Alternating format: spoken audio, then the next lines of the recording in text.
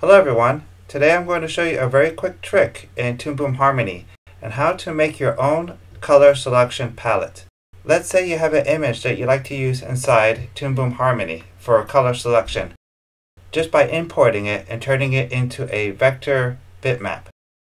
Once it becomes a vector bitmap, you can go ahead and use it in your model window. Once I import it, it becomes a TVG, which is a Toon Boom Vector Graphics, and then I can go ahead and put it into my library so that way it's easy for me to find and bring into my model view.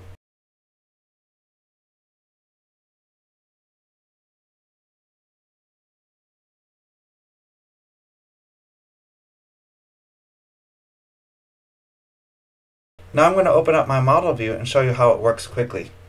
I can open up my palette and go ahead and use the color picker to select from my model view.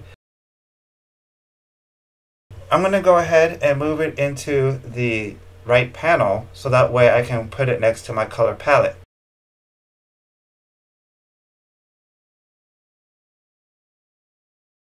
And this is one way to set it up, so that way I have my color and I have my color palette.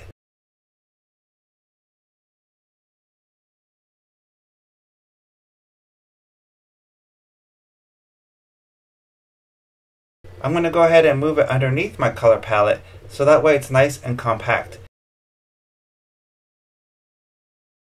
I can go ahead and select any color in that picture that I want and go ahead and make my color palettes. And this is very useful if you have to make a series of backgrounds that use the same colors. You can use your model view and your color swatch in order to set your colors correctly, and that way you won't have any inconsistencies and your actual workflow is faster because now you have a compact color swatch and your color palette next to each other.